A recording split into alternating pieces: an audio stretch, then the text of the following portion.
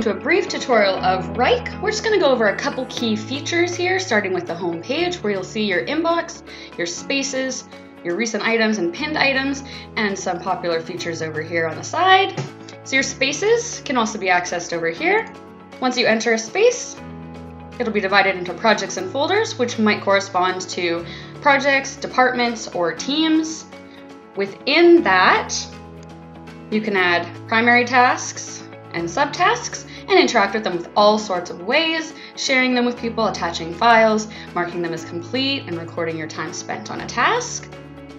We hop back out here. You can also see that we've got blueprints over here on the side. Let's say we wanted to really quickly create a task that looks like that one we were just in, a podcast episode creation. We can make a blueprint for it. So we can just use this blueprint to create exactly what we were looking at before without having to go in and create it from scratch. We can also look at dashboards, which is just a way to collect different widgets according to categories that you subscribe yourself. That will give you different data about what's being done and who's doing it. And stream, which is just a very quick look at the most recent things that have occurred on your timeline. One thing I do want you to pay attention to is if you go to your profile and hit settings, there are a couple things that are kind of hidden here in a back menu. If you click work schedules, this is something really cool about this app that you don't see necessarily in other project management apps. You can actually create different work schedules. So if you have weekend workers, summer only workers, interns who have unusual schedule hours, you can actually create those schedule types here and add the users to those schedule types. And then when you attach them to a project, it will take that into consideration when it's deciding on due dates and how long something is going to take. You can also access request forms here. So let's say you very frequently have to request graphic design for your blogs or your podcasts or IT ticket requests.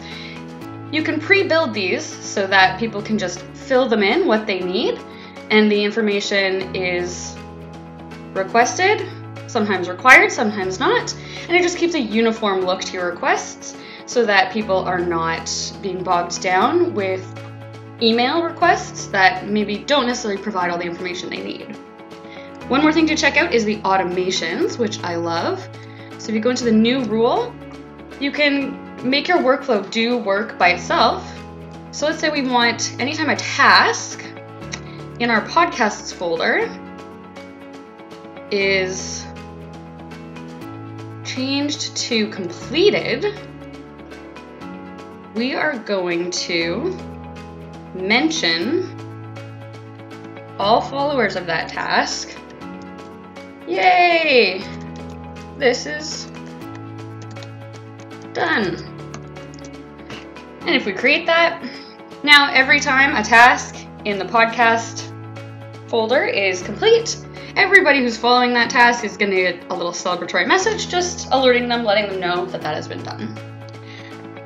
All right, and so that's a very quick overview of Wrike. There's tons more to know and see and do. Don't forget to take a look at Wrike Assistant if you need some more help getting started.